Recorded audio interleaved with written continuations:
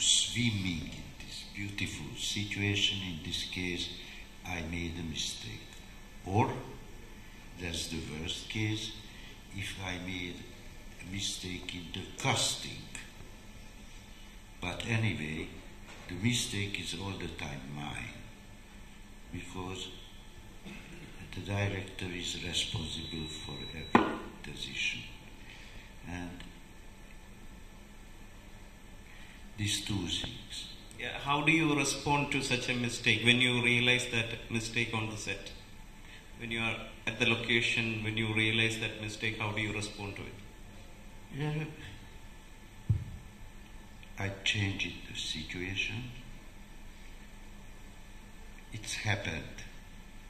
For example, once during the touring orders when I felt it's forced or something is wrong because she did not find it the right. She did not feel it. And in this case, I made lunch break, go guys to the hell, and I'm sitting there in the set and I have to change the situation, because if my great actors are not capable to being, in this case it's my mistake. And of course the worst, it's also happened once when I had to say goodbye an actress, because I just saw it, she is really not capable to do. And then I said sorry. That's all. But you have to check yourself which kind of mistake what you did. Both are my mistake. Thank you. Yeah, hello Mr. Tarr. How do you sustain your motivation to complete a film? Don't you get bored? I mean, I just want to ask. Like, what? No. How do you sustain your motivation to complete a film? Don't you get bored while filming? Still don't understand. Not the words. I just don't understand. What do you want to know? No, how do you sustain your drive to complete a film? Like, you still don't understand? No, because I enjoyed it. When I'm doing, if I don't have joy, why are you doing? Why? No reason to do. Yeah. If you are not, you don't like it, that you don't love it, that you don't, in this case, why are you doing? Are you a masochist?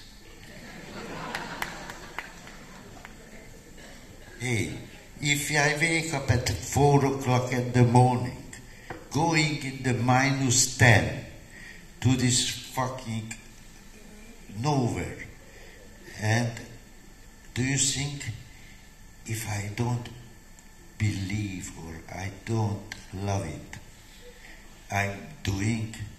No, surely not.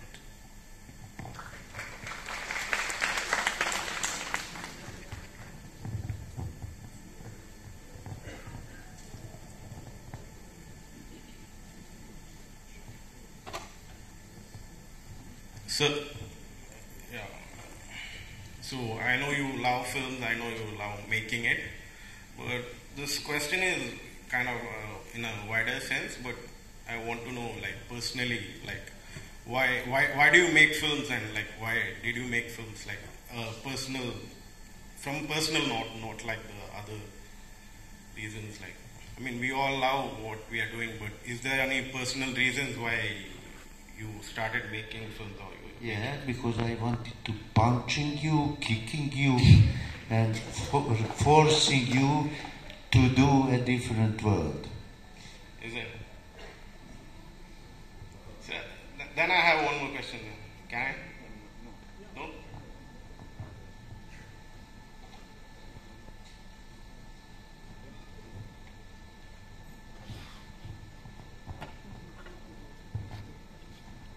Hello. Yeah. So this side, sir. So we all are living in a society where it's not so perfect. So we may have a lot of biases, like subconscious biases or something that we don't like. We may, find it that bias is there with us.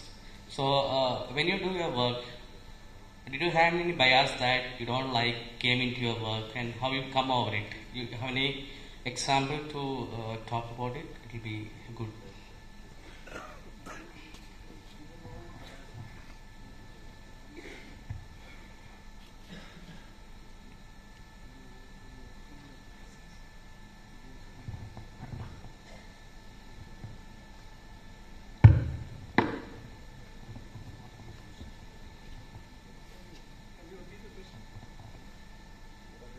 Are you talking about how do you overcome biases? Yes, yes. Like we are living in a patriotic society, so we may expect few kind of behavior that from a woman. So, but we know that is wrong. But still, we like to So, will it affect your narration, and how do you come over it if a thing exists as such?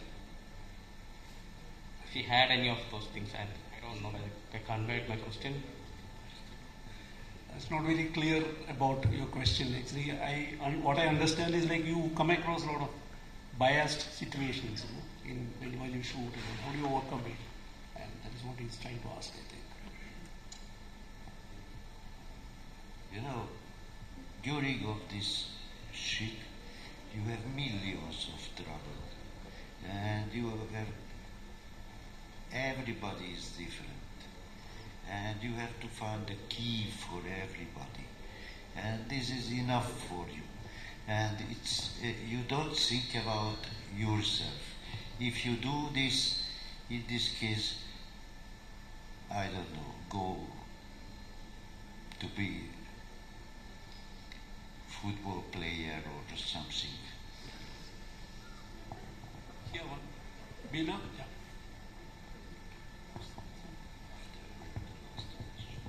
This will be the last question. Last. Yeah. This is about editing. You say that you just assemble on the editing table. I'm interested to know that do you not believe that this assembly, when you talk about the script being words and the images coming as a different story, does nothing happen on the editing table? How do you deal with it? Do you not recognize it? And also as a teacher, is editing not an important part of filmmaking? Because, I know it is because I'm an editor, but I'm just saying that how do you, why do you not give it that space, I suppose? I have to tell you,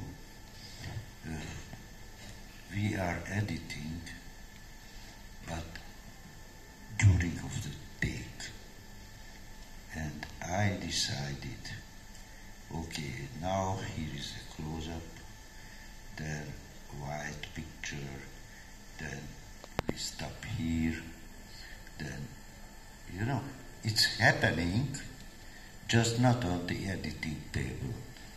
You know what? In the 60s, Godard said, a real director editing the movie in the camera.